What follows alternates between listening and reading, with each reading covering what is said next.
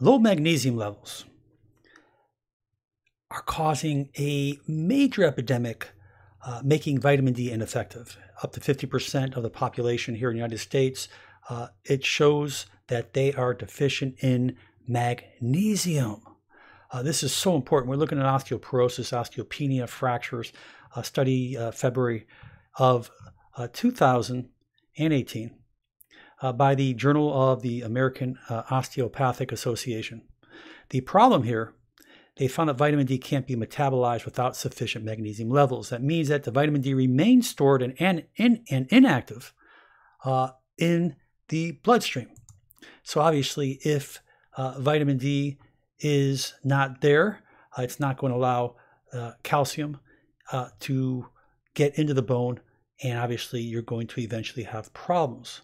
The problem here is not only this, but we're looking at vascular calcification. People who are having problems of building up of calcification in the arteries, leading to stroke or heart disease if magnesium levels are not high enough.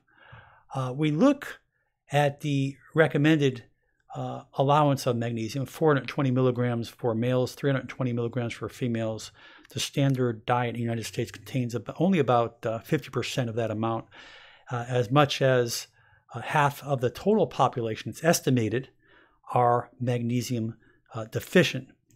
That's a serious issue, and the problem here, and I want to go over something really important, that when researchers looked at this over the past few decades, they look at the agricultural changes of the industrialized agricultural land and soils and stuff.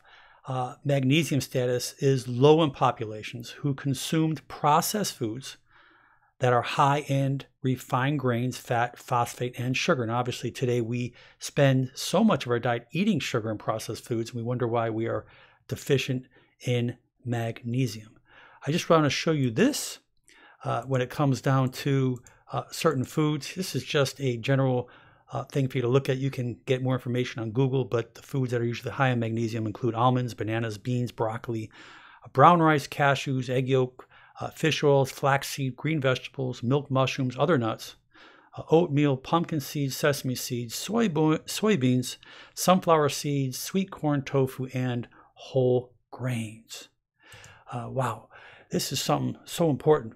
So we're taking calcium and it's not getting assimilated because vitamin D is not around, because magnesium is not around.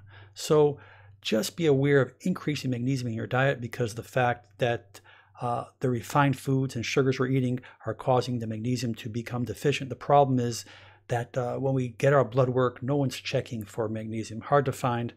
So I hope that this information is helpful for you, all people out there who have low or let's say positive bone density tests where you are deficient in calcium.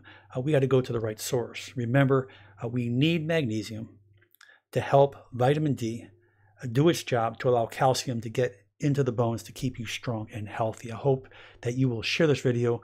This is really cutting edge stuff, because you know, everyone out there, particularly thousands of people sending me messages, emails, what's the best calcium to take? Well, before we go that route, let's make sure we get our magnesium, because we need vitamin D to allow calcium to get into the bones as well.